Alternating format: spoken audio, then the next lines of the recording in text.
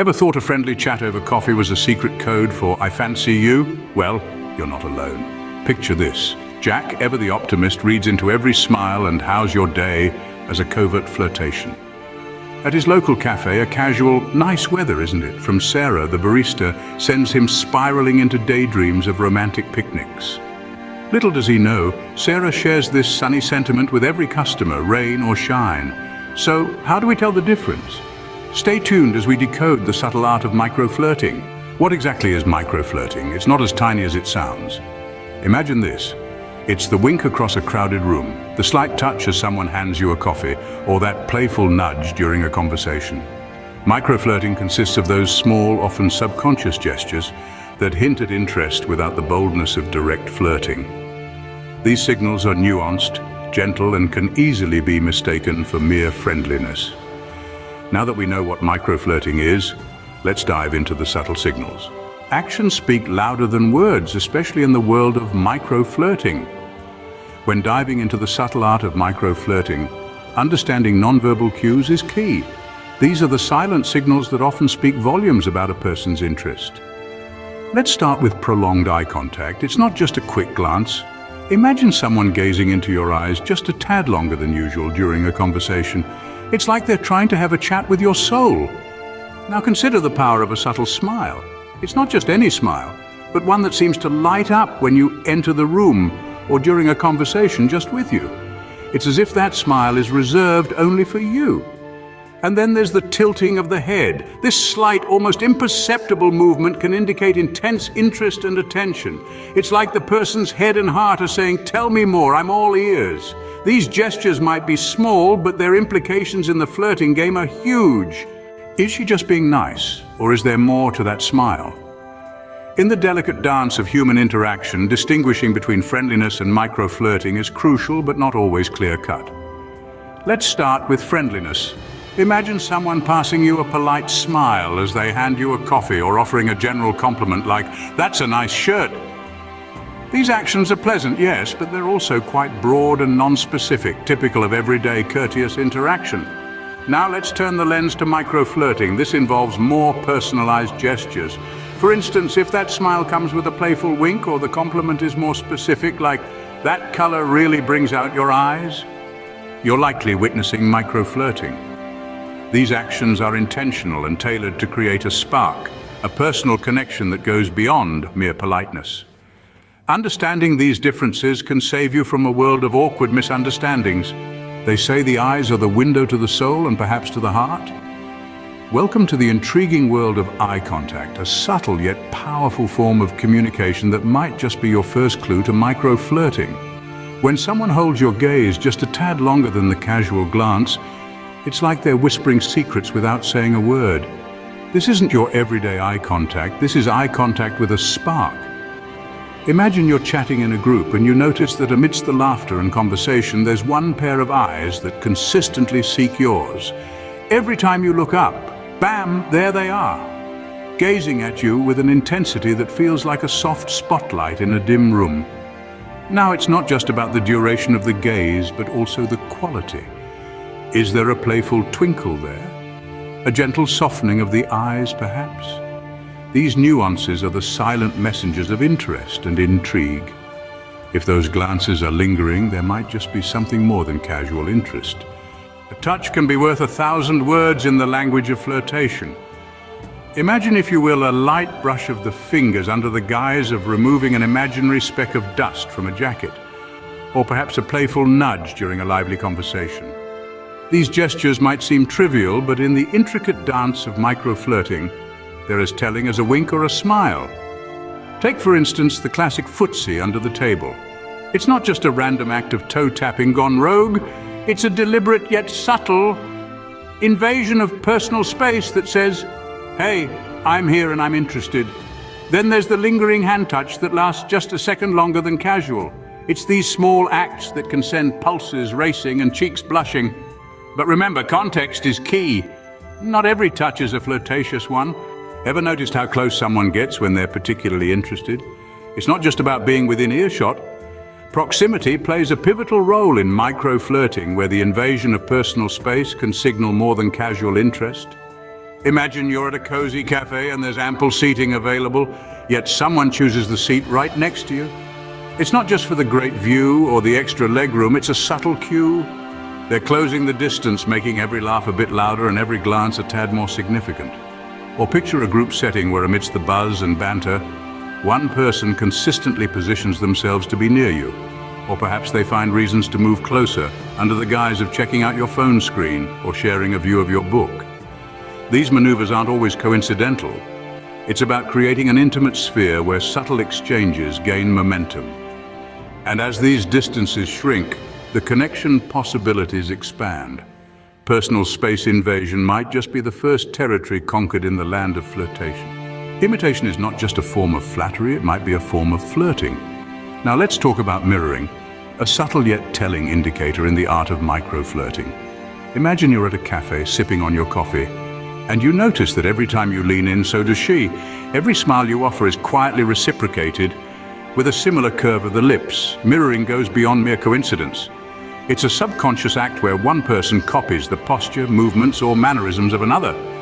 This mimicry can often mean that the person is not just comfortable with you, but is also potentially interested. It's their body's way of saying, hey, I'm in tune with you. So next time you're chatting with someone and find them echoing your actions, whether it's a tilt of the head, crossing of legs, or a shared laugh, take a moment to consider. This isn't just synchronized behavior, it's a dance of subtle hints and gestures.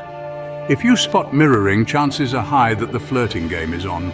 Is that tease a mere jest? Or is it jest with a twist of flirt?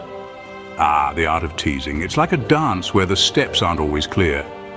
Let's try to decode this subtle form of communication. When someone tosses a playful comment your way, it might just be friendly banter. This type of teasing is usually broad, not aimed specifically at anyone, and often happens in group settings. Think of it as the conversational equivalent of throwing a frisbee in a park. It's all fun and games meant for everyone to enjoy. However, when the teasing becomes more personalized, it might just be a hint of micro-flirting. This is where things get intriguing. If the jokes seem to highlight unique aspects of your personality or appearance, and it feels like they're tailored just for you, that's a subtle nudge into flirt territory. It's like being handed a secret note in class. It's meant for your eyes only. Teasing can be tricky, so tune in to the tone and context. Listen closely. The secrets of attraction might just be revealed in her tone. Imagine this, you're chatting with someone and notice that every time you crack a joke, there's a delightful lilt in her voice, a playful undertone that wasn't there before. You might just be on the receiving end of what we call micro-flirting. It's not just what she says, but how she says it. A sudden softening of the voice, a drop to a sultrier tone, or even an unexpected giggle can signal more than casual interest. Think about the last time you heard someone speak in a slow, measured way, their words almost caressing your ears. That's not accidental. It's intentional, aimed at creating an intimate ambience that pulls you in. And yes, a change in pitch can indeed be a powerful arrow in the quiver of flirtation. Higher when excited, lower when trying to appear seductive. So the next time you're in conversation, pay attention to these vocal variations. Her words might say just friends, but her voice might be telling a different story. A flush of the cheeks might just be the flush of affection. When it comes to micro-flirting, the face is a canvas of subtle signs. Imagine this. You're chatting with someone and notice a gentle blush spreading across their cheeks.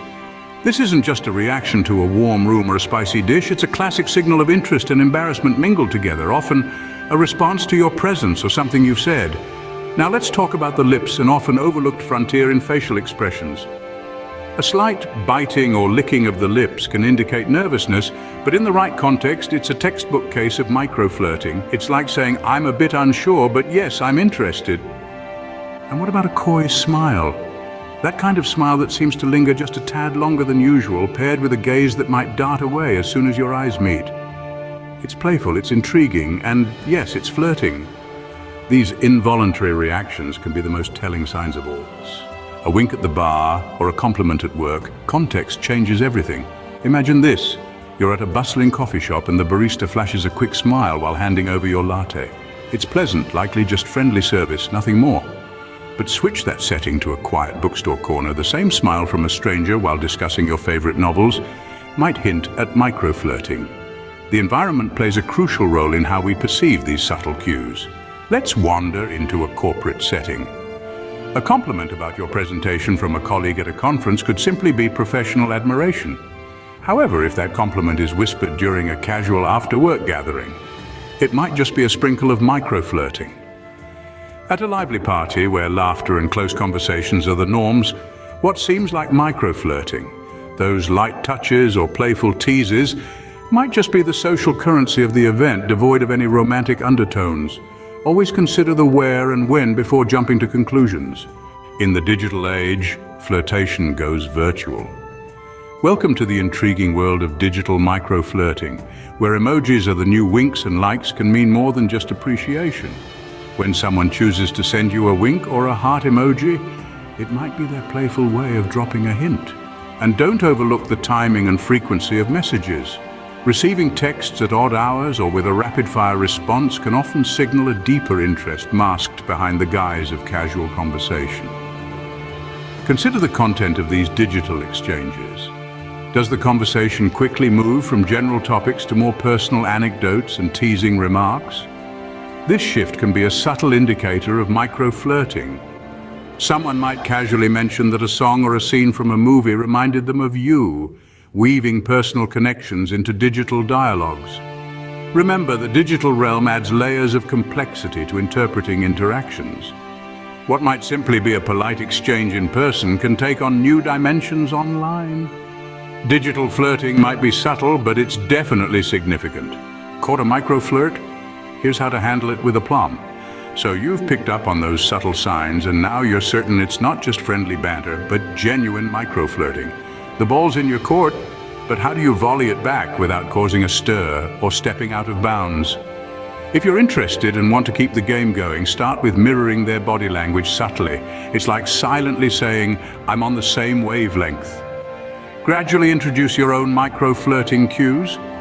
Perhaps a light touch on the arm during a laugh, or an extended gaze that lingers just a moment longer than usual. Remember, the key is subtlety. It's micro-flirting, not a billboard advertisement. On the flip side, if you'd rather keep things platonic, it's all about setting boundaries without building walls. Keep your responses warm but neutral. Dial back on the body language cues and maintain a friendly but more formal distance. It's not about being cold, just clear. Whether you flirt back or friend zone, handling it gracefully is key. Now that we've decoded the subtle signs, the ball's in your court. We've journeyed through the landscape of micro-flirting, distinguishing it from mere friendliness. From the telling glances of eye contact to the whispers of proximity and personal space, each sign plays its part. Subtle touches, mirroring behavior, and even the tone of one's voice can reveal more than just casual interest. Understanding these cues can turn ambiguous interactions into clear signals. Use your new knowledge wisely, and may your flirting game be as subtle as it is successful. Enjoyed unraveling the mysteries of micro-flirting with us? If so, tap that like button, hit subscribe, and don't be shy. Drop your thoughts or questions in the comments below. Until next time, keep those eyes peeled and those cues ready. Savored this video? Fancy another? Click the on-screen video for an even deeper dive into fresh territory. Your support is like a warm cuppa on a brisk day. Give us a thumbs up, subscribe, ring that bell for the latest content. Cheers for watching.